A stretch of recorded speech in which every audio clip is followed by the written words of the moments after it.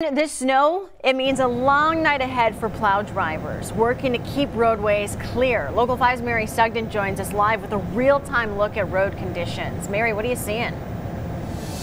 Hey Samantha, that's right. Right now we are on Southeast Alice Road coming through Waukee, and we are taking it extremely slow. And let me show you why that is. Here's a look at what I'm seeing out my window.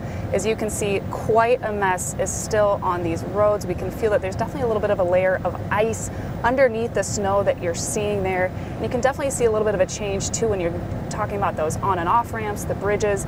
We've seen some people sliding around, and we definitely see the plow crews that are out working in full force to really try to clean up this mess. And actually earlier today I spoke with the Public Services Director for West Des Moines. Now he says this storm is really concerning for them for two reasons. One of those being the temperature that we know is going to plunge, especially into tomorrow. He says a lot of their de-icing materials, he doesn't expect them to be very effective with what we're going to have, meaning that crews might have to put out some sand to help drivers get a little bit of friction out there on the roads.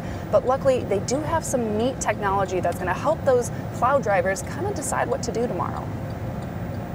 So the snowplow operator actually have devices on their snowplow trucks that will let them know on a scale of 0 to 100 what the road friction is.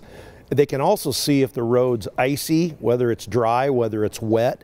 They can get an idea of pavement temperatures, and that all helps them when it comes to whether to put material down and how much.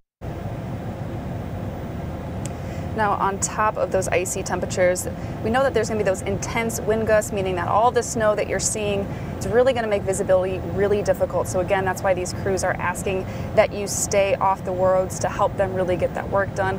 And again, even tonight, we've not only just seen the cars on the side of the road, but also deer and things like that on the side of the road. So other things that you want to be aware of as you head out. But again, hopefully you can stay home. Live in Waukee, Mary Sugden, Local 5 News. We are Iowa.